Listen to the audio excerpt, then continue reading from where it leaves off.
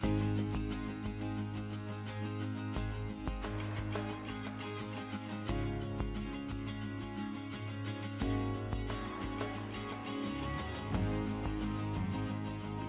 I'm Dr. Michael Cotton, and I'm going to do a demonstration of a higher brain living session. A higher brain living session in a center is actually 45 minutes long, but we're going to compress this into about 10 minutes, but you're really going to get the point. The demonstration is quite dramatic, so I want to quickly build a little context around this. The higher part of the human brain, the prefrontal cortex, has been shown by science, by research, to be untapped potential. It's the part of the brain where we can see the goals we want to accomplish in our life, where we can take the action steps necessary to make that happen. It's where we have deep spiritual connection. It's where we have states of joy, where we can elevate our consciousness and basically accomplish our life's dreams. So what we've discovered is that through these pathways in the body, if we cue these in the right place at the right time in just the right way, a release of energy happens that moves up into that untapped part of the higher brain. And when this happens, because that potential is in there in all of us, there's a mechanism in our bodies, an untapped mechanism, that will actually engage and start this breath response we call a salutogenic breath, moving breath up to the higher brain, oxygenating the higher brain, increasing it in its metabolism. There's also a larger wave that will engage that you're going to see in Jules' body, where there's a dissipation of tension or stress out of the body. It's basically releasing the old lower primitive brain junk so that more energy can build in the higher brain. And then through this process, we help clients bring that higher brain energy to all areas of their life where they can make truly radical and transformative change and progress. So we're going to do the demonstration about 10 minutes long, and then I'm going to let Jules say a few words about her experience. By the way, this is Jules. Jules is a higher brain living client. She's also a higher brain living facilitator. She's been receiving care for a few months, and this is a very common response for someone who has been involved in the program for this level of time. So Jules, would you please lay face down? So remember, these pathways in the body have the potential to release energy if they're cued in just the right way, in just the right place at just the right time. And it looks wild, the response in the body, but the thing to remember is that we only use a very small portion of that prefrontal cortex, of that highest, most evolved part of our brain. And what you're going to see is what happens when more energy builds in that part of the brain. And this is the potential, we believe, for every single person on the planet. So I'm going to literally cue these pathways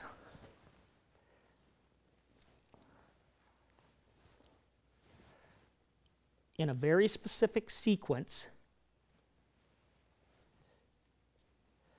and you're going to watch and notice a change in her breathing pattern.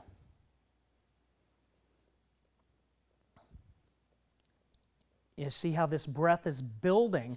That's a salutogenic breath. That's an automatic response. Her brain is engaging to increase its own metabolism, to get energy into the part of the brain where she feels empowered and where she can make change in any area of her life.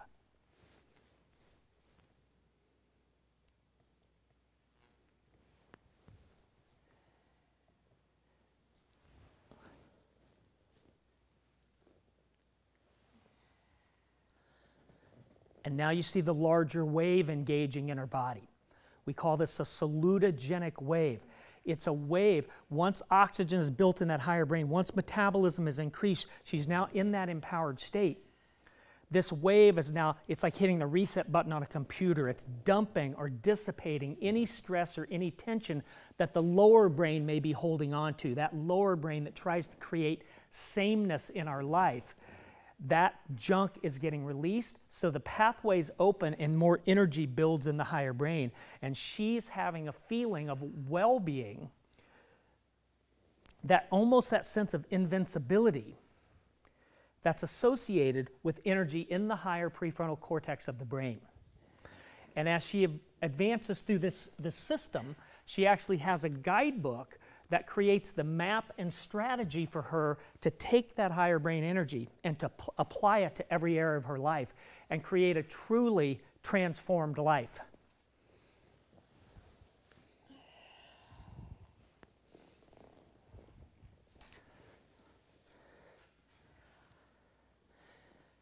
And I know that what you see on the table looks wild, but this has a very strong scientific foundation, and it happens very consistently.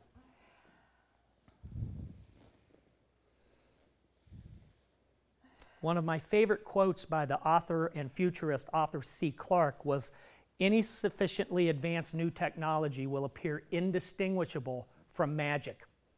So this is so far advanced that when we see it, it looks like magic.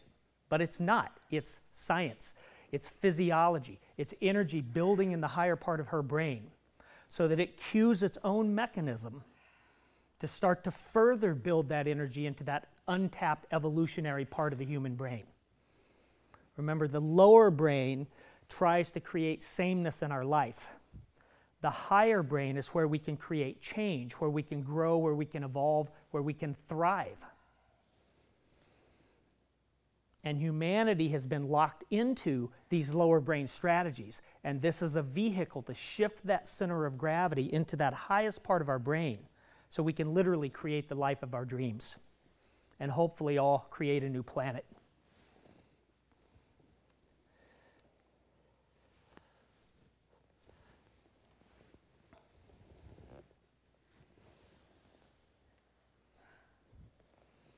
So the breath is continuing to build. Remember, she's not doing any of this on her own. She's the witness to it. She feels it, she knows it's happening, but she's not making it happen. She's just letting it happen.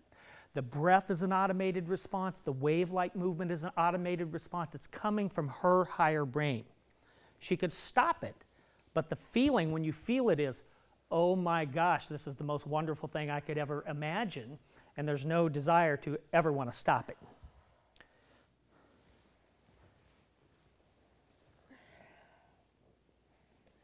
And the contacts are very gentle. But these pathways are what we call piezoelectric, which means that when they're compressed or stretched or contacted in just the right way, they release energy. We know that through science now. And we've patterned this out in a way, created protocols that energy moves up to the higher untapped part of the human brain and basically frees us from the habitual lower brain strategies that don't let us move forward in our life. And so although this was a very condensed version, I think you really get the point. And I'm going to have Jules set up nice and slow. Jules, I want you to set up, face the audience, and I'm going to have her say a few words about her experience. Jules, would you say a few words first about your experience on the table, like what you were feeling as that response was happening in your body? And then after that, would you just talk a little bit about what higher brain living has done for you, what going through this program has done for your life, what changes have occurred? Would you mind sharing that? Feel is just this breath that it's not the normal breath that just comes here. It like goes all the way down into my hips. I'm just taking this huge, huge breath, and I just feel my body just beginning to expand. I feel light. Awesome. I don't feel like, I just feel loose, no tension. Like right now, I just feel really, really good, full of joy, and I could sit here and have a laughing session with you. Yeah. and that joy, that empowered state through this program, you can bring that to your life, bring it to your challenges, and that's where real transformation comes from. So how has higher brain living changed my life? I'd almost have to look at how higher brain living hasn't changed my life. Yeah. Everything. Everything from the moment I wake up and I am conscious, different thought patterns are going through my head. My day unravels different. My relationship, I feel like I'm a good mother. I'm a good, like I love being a mother. I love being a wife. My relationships have changed. Probably one of the biggest things that has helped encourage all of that is my sense of confidence. Which is built through this program, through this process. We talk about head, heart, and spine. I've always had a big heart, but losing myself in that, and now I feel like I have like this spine and everything's connected. I have greater clarity, and I just feel stronger, more confident. That's beautiful. Awesome. Thank you. And I'm happy. And I'm happy. So, for more information, higherbrainliving.com.